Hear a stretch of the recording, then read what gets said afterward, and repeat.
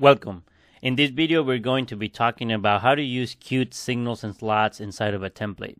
With that being said, this is not a tutorial on what a template is or how templates work. I'm assuming that you already know what a template is. So let's get started. So we have a simple application here. It's a simple widget that has two buttons, a clear list button and an add item button. And then we have a little label that has no text in it right above them. And so the purpose of this tutorial is that I'm going to show you, we're going to create a list, and as we add items to the list, we would like there to be a signal that is emitted that indicates that an item has been added to the list. And that signal will be heard by a function that will update the text in this label that currently has no text in it. And then the clear list will be a button that we click, and it will go and call a function in our list to clear all the elements in that list. Okay, so we have the main file. In the main file, of course, we just create the application, create the UI widget, and then we show it. So we don't need this file anymore. In here, we have the header file of our UI, include the main window, we include the UI, and we include the queue list because we're going to be starting by creating a queue list. And of course, we inherit from queue main window, you know, regular stuff. Here we have the GUI variable, and then we have the list of items, which we're going to say it just holds a bunch of strings. We have the constructor, and then we have three slots. In the first slot, we're going to listen for when an item, when the add item button is clicked on the GUI. The second slot will be when this is the one that we will try to define, which is when we add an item to the list. This is the function that will be called.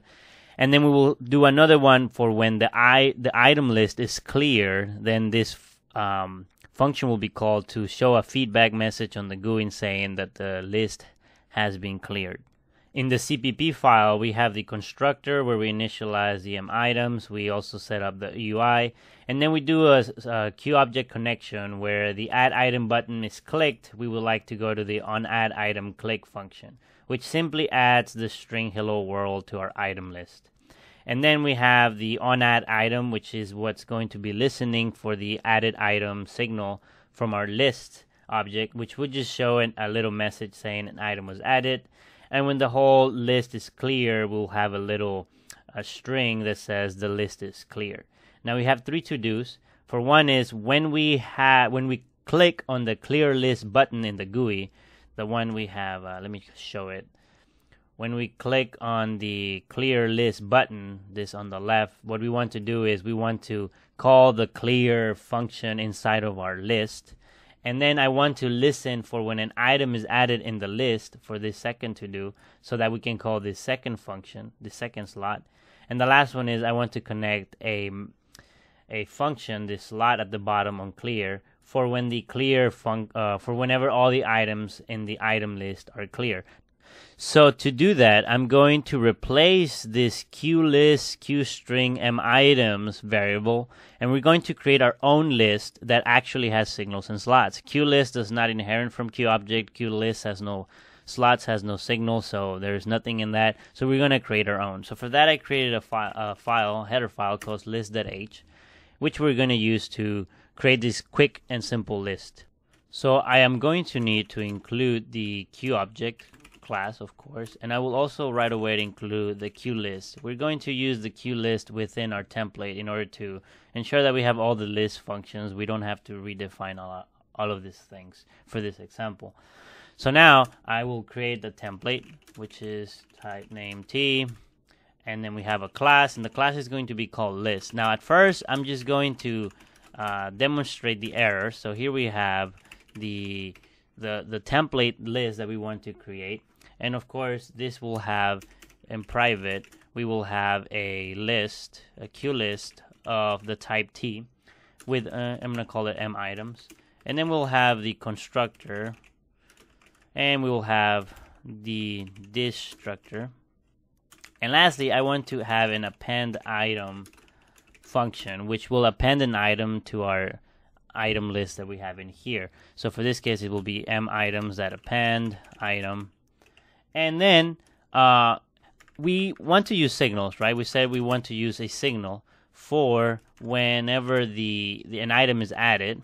So let's say emitted when an item is added to the list.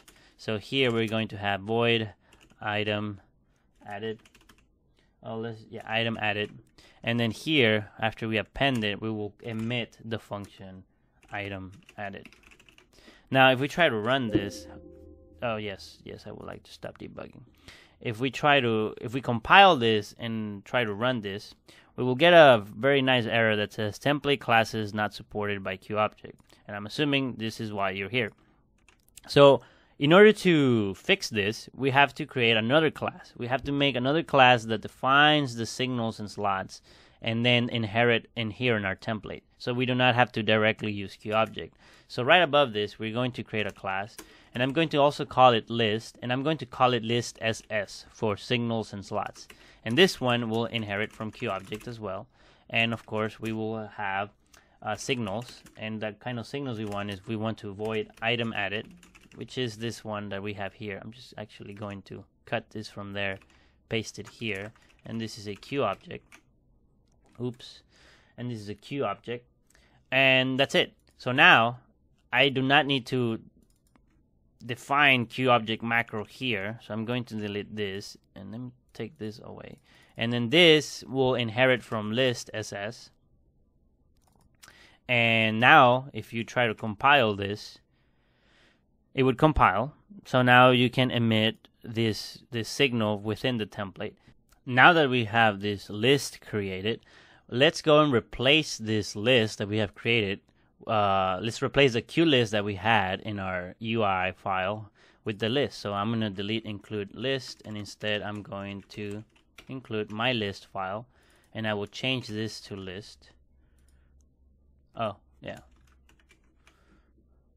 And so now that I have this, I will come over here, and it's the same list. And now, of course, instead of append, we called it append item. So this would change to append item. And now we're going to listen to the signal that we have created. So I will say QObject connect. What do we want to connect? The M items to the list SS. You have to use the list SS to the item added function, to this and on added item. And of course I did that wrong. This should be signal slot template on added item. So now theoretically, once we clicked on this button, add item button, an item will be added. This will call this function, which will append the item, and then it will emit an item was added, which will then be heard by this slot and display this message. So let's check it out. And there it is. We have an item was added. Okay, so far so good. But what if you wanted to pass the item that you added within the signal? Well, unfortunately, that cannot be done because we do not know what the type of this template is going to be until it's defined. So we can't put, anything here. We don't know what this T type is going to be. However, you can work around that by using some form of placeholder. So I can say M placeholder. And then when I add the item, I can save the item into my placeholder. And then I can add another function that returns the placeholder. Placeholder. And then on our slot that we want to listen for this change is I can change the text to be slightly different, to be something like this. And added item. And then let's say this is 1. Arg, and let's just say that for my items I want to get the placeholder. Oops. Make sure that you put that text here. And now that you have this, in a way you were able to pass a parameter by, of course, using some kind of placeholder. That's not very nice, but it's really the only way, at least that I know of. But I cannot imagine of any way that we could do that, since we do not have a way to pass these kinds of parameters through the signals, as we don't know what the type of this template is going to be. Okay, so we have talked about how to use these signals inside the template. What about slots? So let me define one more signal before we go to the slots. Emitted when the item list is clear. And it's going to be void clear. And then I will define a slot. And this slot is going to be make sure that the whole list is clear. However, let me just put this, clears the list. issue with this is that we do not have the list here. The list is in the next class, so we couldn't do that. So actually this is going to be a virtual function, and you have to spell virtual properly, otherwise it don't work. And then down here I'm going to define that, so it's going to be clear override, and what this is going to do is it's going to clear that, and it's going to emit the signal cleared. Alright, and then over here, well, we can remove this to do since we have done it, and we will do this right now, is we're going to connect, and we are going to connect to what? We're going to connect the M items, actually no, the GUI clear list button, its signal for when it's clicked, and we're going to connect it to the M items, and this is going to go to signal, no, this is going to be list SS, and this is going to be clear. Okay, and oh yeah, I'm like, why did it do that? And then, so this will do when you click on the clear list button, we are going to call the clear function. And then I want to hear to this clear signal. So let's do that connection, connect, and we want the M items. Look at those, all those messages. All right, when the clear, we're going to connect to this signal slot templates to the onClear function, and this should be capitalized. So it will, so whenever this signal is emitted, this function will be called, and instead we'll have the list is cleared. So let's run this. Oh, it's already running. We have to rerun it.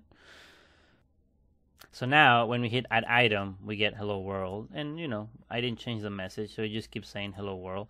When I do clear list, then it does the list is cleared. All right, one last thing before we wrap up is that you don't necessarily have to define your slots. It depends on what kind of QObject connection you're using. However, let's say that I remove this, and down here we no longer override. Notice that, well, this will no longer work because there is no more clear function, and if we try to run this, this will break. However, we can change this by simply saying list, and then we will have to put the type that this template is taking in, and now it's perfectly fine. We can run it. So as you can see, you don't have to define necessarily your slots in this list SS, and this is because we're using this standard for the QObject connection. If we wanted to use the other method where we use the signal and slot macros instead, then if I comment this out, then this will no longer work. So let's run this again. However, if we return this to our old style, where we have a virtual void clear function, and we just override this, you will realize that using this signal and slot, the old mechanism, that this will work. Well, I hope you found this video useful. If you run into a problem or have a question, don't hesitate and leave a comment below. If you like these kinds of videos, check out the channel and subscribe if you want more. And if you don't mind, leave a like for this video. See you guys in the next video. Peace out.